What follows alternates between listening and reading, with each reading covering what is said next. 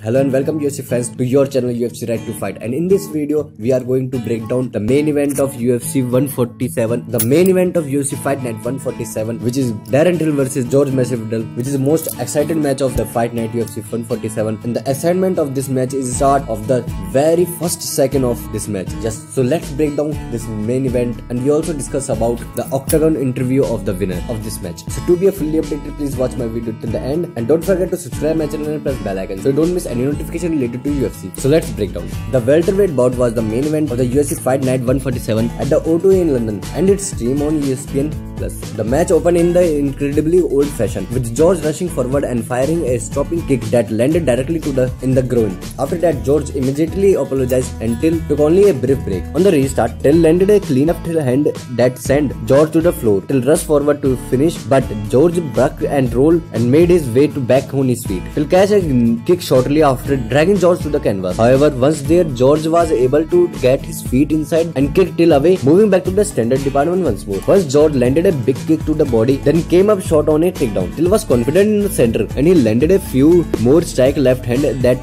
George absorbed with little issue. And fighting with his back to the fans, George returned fire but was taking some shot to give his sound. Moving back to the center, George found a few openings on the feet, but Till left hand was certainly the most dangerous weapon developed, and he started added hook and uppercut to the straight shot as well. Till moved forward quickly in the second and filled out a few jab before bringing the straight left behind it. George awaited back with powerful hook, but then Till forced a bring stop in the action. After that, on the restart, George scored a immediately takedown and nearly was able to take the back before Till could get uppercut and use the Francis to feel away the threat. But Till continued to hold the center as the ground unfolded. He was measured with his attacks, and for good reason.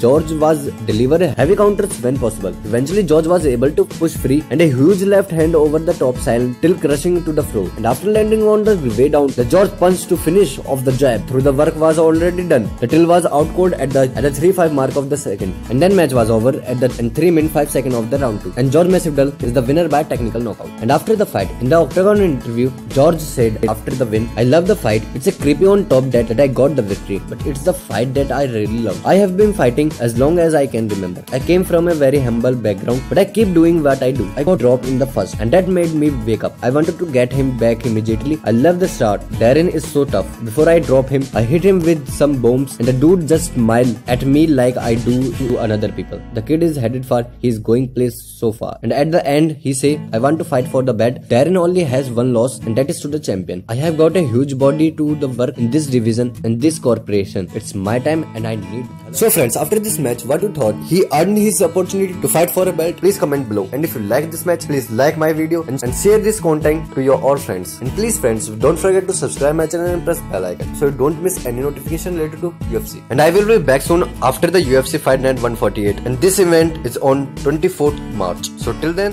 bye bye.